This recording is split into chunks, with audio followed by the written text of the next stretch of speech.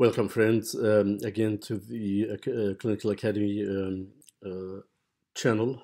Today we are going to talk about neuroendocrine tumors of the pancreas. Neuroendocrine tumors of the pancreas are relatively rare tumors, and they probably constitutes less than 3% of all pancreatic tumors, but it's an important topic that you need to familiarize yourself with. What it is, how does it appear clinically, how do we investigate them, and what treatment will be needed. Now, in terms of histology, neuroendocrine tumors of the pancreas also are called the islet cell tumors. The pancreas has got what we call the islet cells, and the islet cells of Langerhans are neuroendocrine cells that secrete a variety of hormones. These hormones are insulin, glucose, glucagon, vasoactive intestinal peptides, amongst other peptides. Now, we today particularly talking about the non-functioning variant of pancreatic neuroendocrine tumors. This means that they do not produce a hormone that lead to a clinical syndrome. They might produce certain hormones that have minor consequences on the bodily function. There are two theories about where they come from in the pancreas. One of them is the old theory that they arise from the neural crest, and in that sense they will be similar to what we have in the sympathetic and parasympathetic nerve ganglia, the adrenal gland, the medullary cells of the thyroid gland, and the pituitary gland, and the parathyroids. However, recent evidence suggests that they actually arise from the gut endoderm, which makes sense because we know that the endoderm of the gastrointestinal tract does produce cells that could function and produce hormones.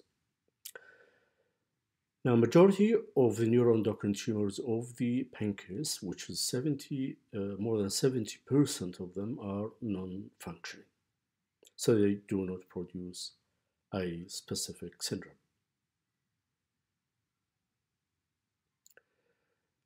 Majority of those are discovered incidentally while the patient is being investigated for unrelated clinical problem, such as biliary colic or renal colic or non-specific abdominal pain, and they appear on CT scan during these investigations. They can actually cause acute pancreatitis, and a proportion of them that will be their first presentation is in the form of acute pancreatitis, and when we do a CT scan, we find the lesion. They could present with liver metastases. They could lead to obstructive jaundice if they are in the head of the pancreas, or if they are metastasizing in large masses to the liver, that lead to obstruction of one of the major biliary branches. Typically on CT scan, the neuroendocrine tumor, this patient has got two of them, one in the head of the pancreas, one in the tail of the pancreas. Majority of them arise in the body and tail of the pancreas because the Langerhans islets are more abundant in the body and tail of the pancreas than the head and ascent process. They are usually hyper-enhancing in arterial phase. And we know this is arterial phase because you've got the contrast in the aorta, and you can see the arteries that come off the aorta as well, such as the renal arteries. And this lesion is large, and it is vividly enhancing on the arterial phase of the CT scan, which tend to be, in fact, pathognomonic for the diagnosis of neuroendocrine tumors.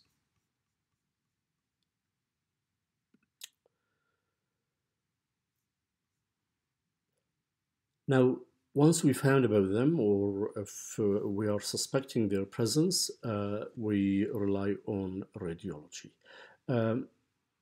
After the CT scan is done, it could be done only abdominal CT scan. So in that case, we request a chest, abdomen, and pelvis, and the purpose of that to rule out any distant metastases.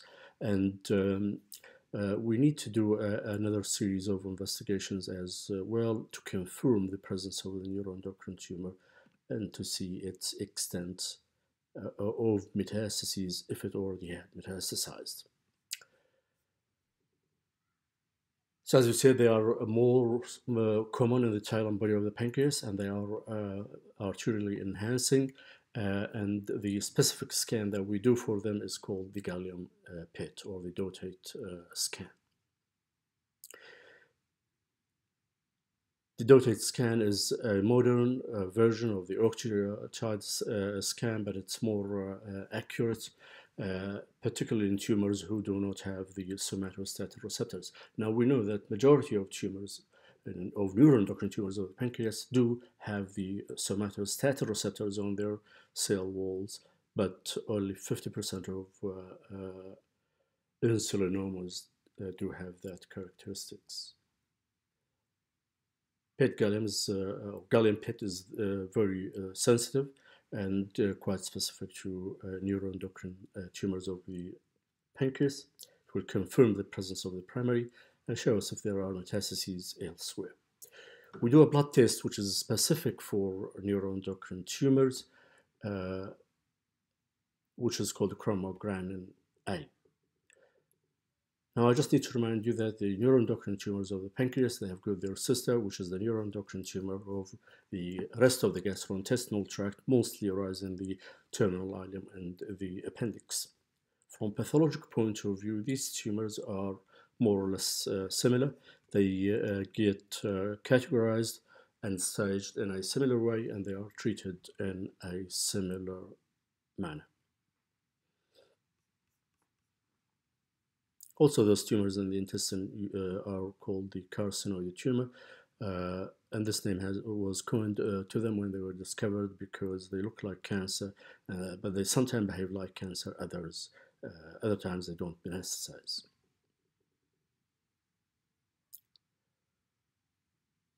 Now, it's very important to assess the pathology or the degree of the neoplasia. Are they malignant? Are they potentially malignant?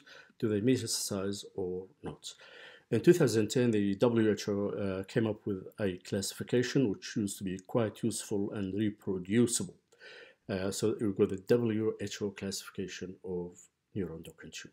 So if they are grade 1 is benign, 2 intermediate, we treat it like cancer. Grade 3 is definitely malignant. It's called neuroendocrine carcinoma and behaves like any other cancer, perhaps less ferocious than the pancreatic duct adenocarcinoma. Now, to classify them, we need a few parameters, and these parameters are the number of mitoses that is seen by the pathologist on the specimen, and if the number of mitoses is less than 10, they belong to grade 1, then 2 per 10 high power field, 2 to 20 per 10 high power field make them intermediate, 20 or more per 10 high power field put them in category 3. And the same thing will be said about the Ki-67. Now, the Ki-67 is the proliferative index that the pathologist can measure under the microscope, and it is a protein produced by the cells and give you an idea about the speed of growth and the malignancy of the tumor. So again, it's either less than 2%, 3 to 20%, more than 20%. And also, when the pathologists look at them under the microscope and give them a degree of differentiation. And based on that, you could determine the prognosis and also the treatment that will be needed. The same system will apply to the neuroendocrine tumors of the gastrointestinal tract, which is most commonly arise in the terminal ileum and in the appendix.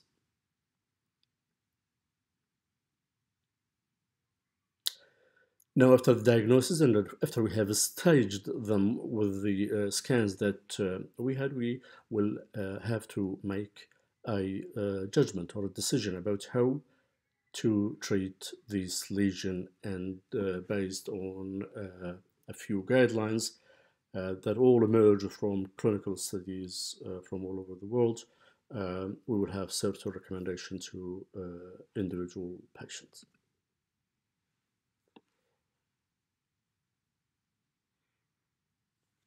Now, in general, if the lesion is less than 2 centimeters, they are unlikely to be malignant, they're likely to be grade 1, and often they do not progress. The 2 centimeter threshold seems to be a universal convention, but there are centers where they remove them if they are 1.5 centimeter. So there is a gray area between the 1.5 and the 2 centimeter in terms of size of the lesion.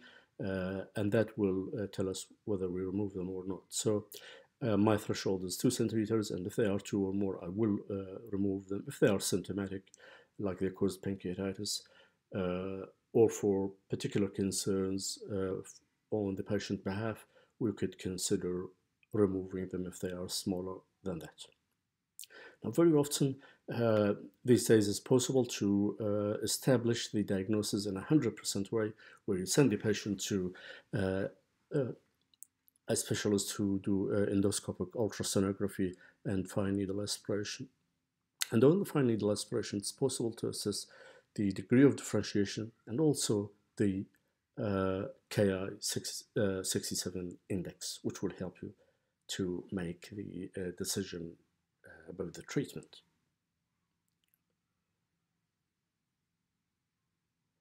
Lesions that are 2 centimeters or more, they should be resected. Now, the method of resection or the surgical resection is variable. This could be done laparoscopically by removing the tail and body of the pancreas. If it is in a less accessible area like the neck or head of the pancreas, they could be amenable to what we call enucleation. We just remove the tumor from its surroundings. Because a lot of these tumors are grade 1 or grade 2, that treatment tends to be satisfactory and there will be no metastases. We will only have to do that if we will only recommend doing that if there is no evidence of local, regional, or metastatic disease.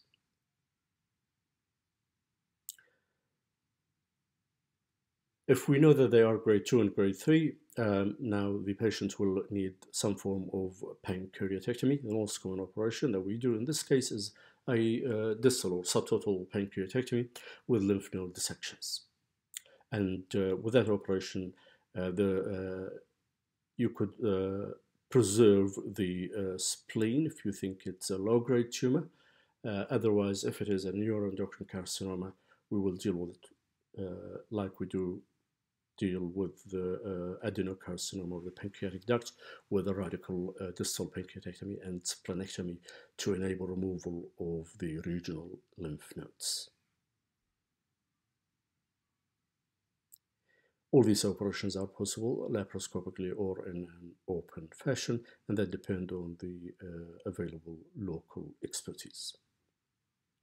Now, once we remove the tumor, we warn the patient that pancreatic surgery is fraught with complications, and the risk of having a postoperative pancreatic fistula from distal pancreatectomy remains around 25% of the cases, pretty high. We leave a drain in there after the operation, and we check the amylase serially. I do it on day 1, and on day 3, if there's no amylase in the drain, then we can pull the drain out. Now we need to follow the patient up for the long term. I do recommend doing Chromogranin A 6 monthly, particularly for the first 2 years. I give them a routine CT scan at 12 months, which will be chest, abdomen, and pelvis. And then I repeat the chromogranin on 6 monthly basis. And if the chromogranin starts to arise again, we scan them. We start with a CT scan. And if the CT doesn't show us distant metastases, we will do a Gallium PET scan.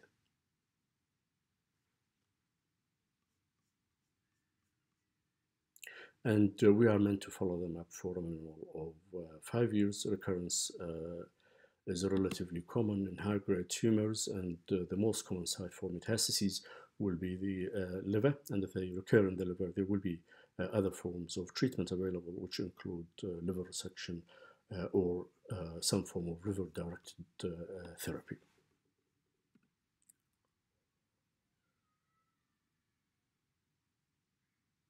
Now, if the pathologists come back to us or with a biopsy before the operation or after the operation, and particularly if there is lymph node metastases, then we will deal with them like we deal with any cancer.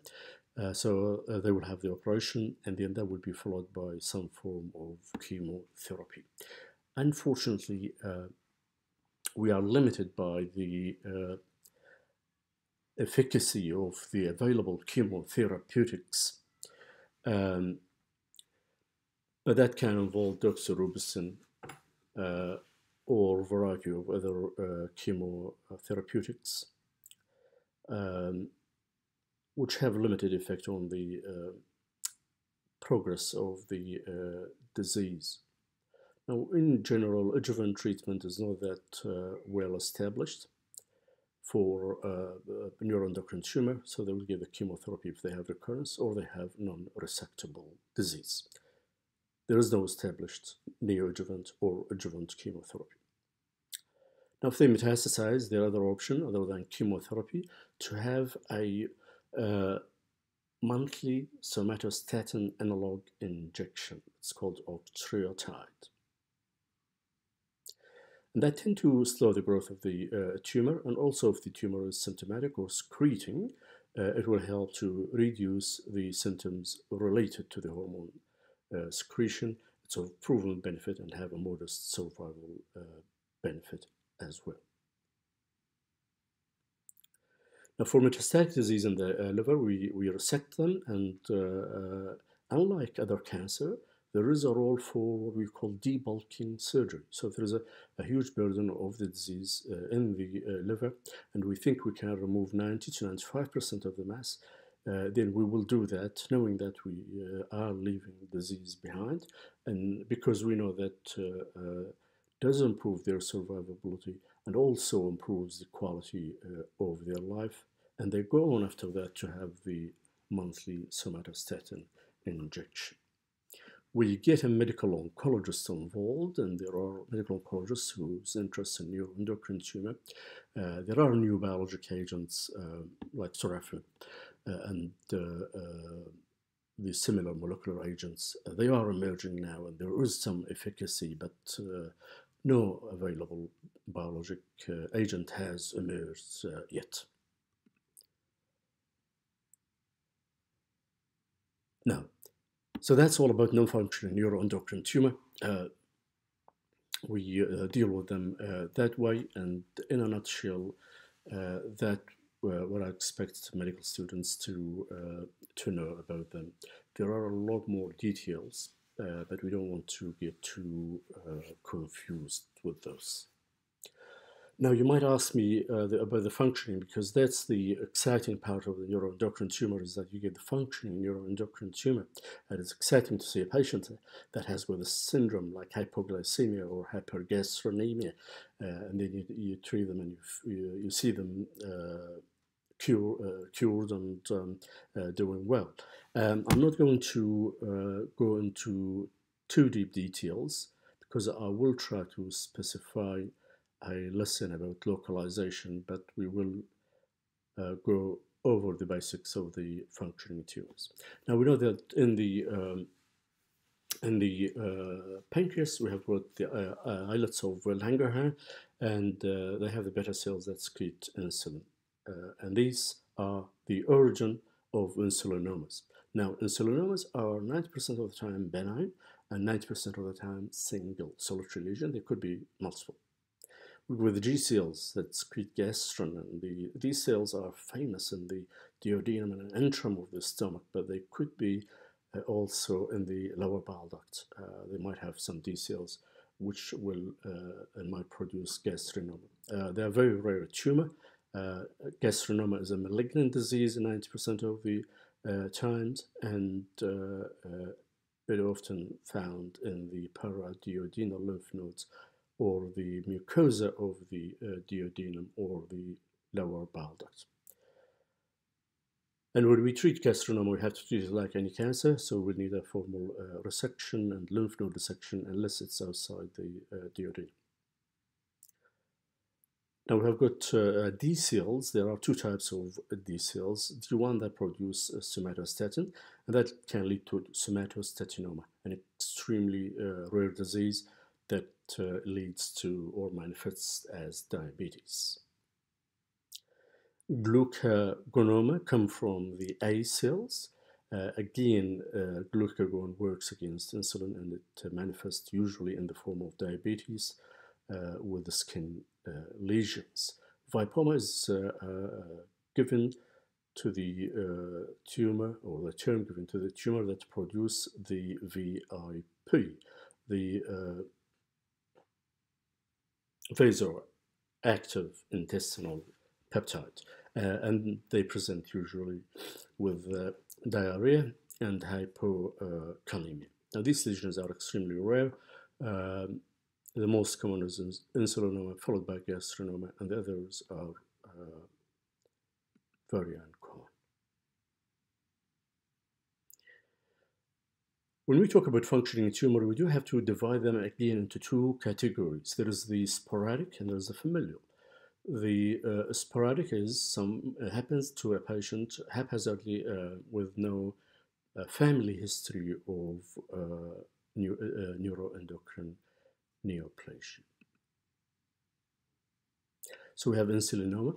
Usually this manifests in the form of hypoglycemia, weight gain, like patients could collapse and become unconscious from hypoglycemia while they are playing golf or at work or whatever they are doing. They are characterized at the same time, so they are hungry, their blood glucose is very low, high level of insulin in their blood, and their symptoms get relieved immediately by taking oral sugar. There is an important part to diagnosing insulinoma, is that you always have to ensure that you've got high C-peptide component of the insulin. Now, C-peptide is part of the insulin that gets secreted along with the insulin, and after the insulin is released and unpacked, the C-peptide will dissociate itself from the insulin. So it's non-active part of the hormone itself. The problem I need to emphasize that is the fact that if the patient is abusing insulin or someone is trying to sabotage someone else and giving them insulin to induce hypoglycemia, there are famous court cases that were always thought to be related to insulinoma, and at the end it was found that it was a sabotage action that led to the hypoglycemia rather than a real insulin functioning tumor. And the key to that is the C-peptide. Now, gastrinoma is a tumor that, as we said, its origin around the area of the duodenum. These patients usually present with unusual recurrent bleeding ulcers, like ulcers at the gastroesophageal junction, or ulcers in the second or third part of the duodenum, or ulcers even in the jejunum. And we treat them like you treat peptic ulcers, with eradication of Helicobacter pylori, and they do recur. Now the problem is that they become functioning while the tumor most often is undetectable with the CT scan. So we measure their gastrin level, and then again we do a Gallium PET, and the Gallium PET seems to be very sensitive to localize the gastrinomas. With somatostatinomas and vipomas, they are very rare, and we don't need to waste much time on them.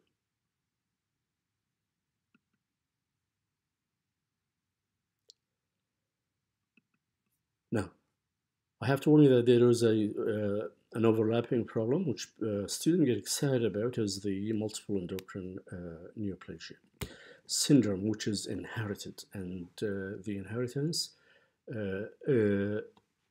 give you two types of the disease. So we have got type 1 of multiple neuroendocrine tumors or neoplasia, and type 2 of multiple endocrine neoplasia, MEN1 and MEN2.